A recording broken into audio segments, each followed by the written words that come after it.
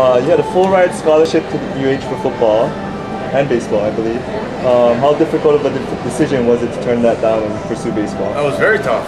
It was one of those things. My mom definitely wanted me to get a good education, and she definitely pushed that. She sent me to a private high school for a reason. That was to get a good education. To hopefully, do well in sports and so on and so forth. But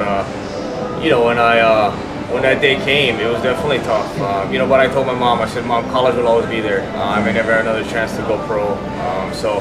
It was definitely a tough decision. But when I made the decision, I told myself I'm going to go till I can't stop. I wanted to go there and I wanted to work hard. I wanted to, as they always say, until they take the jersey off your back, I don't want to quit. And there was times I definitely through the minor leagues, there's struggles, and there's times I wanted to come home, but my dad said, hey, just remember, you come back home, you're never going back. And that was one word of it, words of advice that I will always remember is that, hey, if I gave up, when I wanted to, I was never going to get another chance to come back and play pro ball. So I stuck with it, worked hard, but going back to the question is, it was definitely a tough decision. But like I said, I told my mom, I said, Mom, education was going to be there. College ain't going nowhere. I can go to college when I'm 35, 40 years old. Hopefully I have a good career, and I can go back to college when I'm done. But so it was definitely tough, but I talked Mom out of it, and I was able to go and turn pro, and hey, I'm having a wonderful time so far. Cool.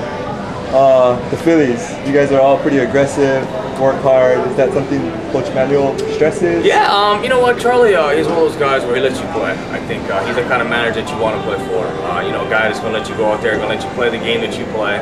Not going to put too much stress on you. He's not going to bash you in the media. He's going to come and call you in his office. He wants to talk to you about things. So, when you come to the field every day, you know what you have out of your manager. That's the kind of guy you want. The guy that's going to be in your corner.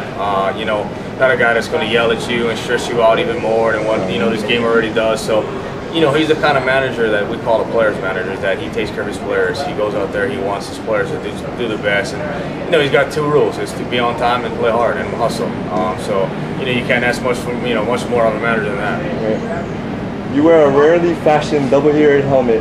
Is that because that's how we used to play back in the day, or just because you're switching? Well, I did that. I did that in the minor leagues, and when I got to the big leagues, I put the one flap on for a while, and I was kind of like I felt uncomfortable, and so myself, well, why change? I did it in the minor league, I did it in the little league. Why not keep it up? Plus, being a switch hitter, I don't want to worry about putting and carrying two different helmets. So that, some of those things factor in. Do you have a preference, right or left-handed batter? No. There's times where you feel good from the right side, there's times I feel great from the left side. So. You just got to keep playing in this game. You play 160 games for a reason. You're going to go through your ups and downs. You're going to have your slumps. You're going to have your struggles. But to go out there and just keep working. Number 8. Is there a reason why you chose that number? You know what? My brother was number 8 in high school. My mom's born on January 8. Oh. So 8 has some significance. Okay. I was 8 in high school. But when I first got here, they gave me number 8, so I was lucky enough, and I really didn't have to ask for number 8. But I was given number 8 my first year here, so it was definitely a number that it had some ties to me. Congratulations on winning the Gold Glove last season. Do you take pride in your defensive skills as much or more than your batting skills? You know what? I definitely take pride in my offense. A little more, I think. But I take pride in my defense too. I think defense is such a big factor of a ball game that you can never struggle. You should never slump on defense. You're going to go through struggles at the plate. You're going to go through 0 for 30s. You're going to go for 2 for 50s. But on defense, you should never struggle because that's not something that you got to worry about hitting. You got to worry about seeing the ball. You just got to worry about staying focused and making good plays and going out there and playing hard. What's the biggest rush? Home run, stolen base, diving catch? You know what? They all have their different life. Of course, if you hit a walk-off home run, that's more exciting. When you make a diving catch in the game, that's exciting. He's still in a big situation. So, everyone has its own weight, I think. But for me, I would say, hitting a home run in a crucial situation, I think, to me, would be the most exciting thing.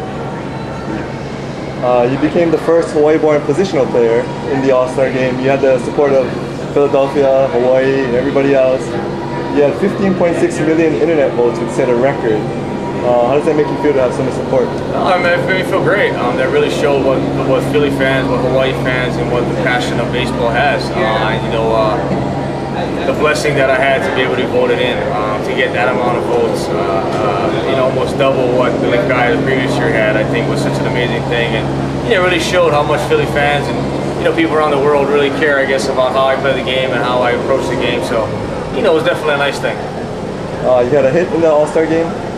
Explain your experience, the whole experience. Everything was great. I mean, every bit of it was what I expected. There was a few things. Of course, getting to meet President Obama again, and just listening to the 5 living presidents talk before the game on the big screen about just about All-Stars among us, people who have helped in the community. I mean, just every moment that had its catch, and being introduced as a starter, and then going out there and getting my first hit, my first at bat in my All-Star game, on my first All-Star game. So it was some fun times. On Friday, the Phillies inducted Harry Kalas into the Phillies Wall of Fame. After a recent home run, you pointed to the booth where he used to sit. Kalas has a history in Hawaii, U.S. Army and the Hawaii Islanders announcer. What kind of an impact did he have on you? You know what? He had that voice that I think I remember growing up as a little kid watching Inside the NFL at my grandma's house, and thinking to myself, whose voice is this that I'm hearing? And so unique. Yeah. I mean, it was just when I came here in 05, I remember hearing the voice when I got called up, and I'm like, hold on, this is the guy's voice that I used to hear. Right. When I was a little kid, when I used to watch Inside the NFL films, and it was just like, whoa, this is the man, this is the guy, Harry Kalas, the guy that I remember growing up watching inside the NFL films and hearing that voice, and to actually meet the guy in person, we definitely had a bondage. I remember one of my walk-off home runs, he said, Victorino, no ka'oi.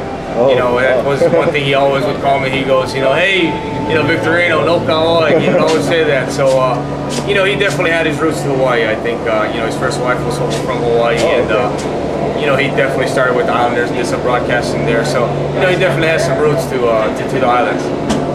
What does the future hold for Shea Victorino? What does the future hold? Just try to be the best player I can be.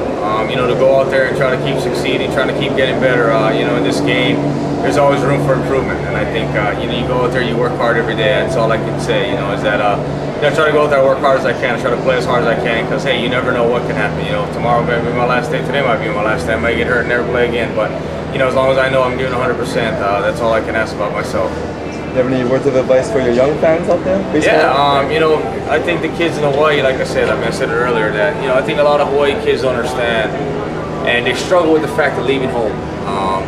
To me, my advice to them was, hey, if you get the opportunity to leave, take the chance, see what's out there, and work hard as a little kid, and work hard now, because when you work hard now, it'll help you in the end. I was one of those kids where I was blessed by God. I had a lot of, natural abilities, and, I didn't work as hard as some of my friends, and I always say to myself, if I did, how much better a player would I have been when I first got to the big leagues? But, I think with hard work and dedication, a lot of things can happen. And how about your general fans? General fans? Message to them? Thank you guys for everything. Thank you for voting me to the All-Star game.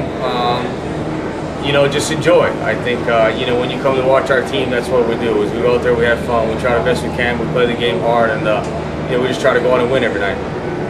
Cool.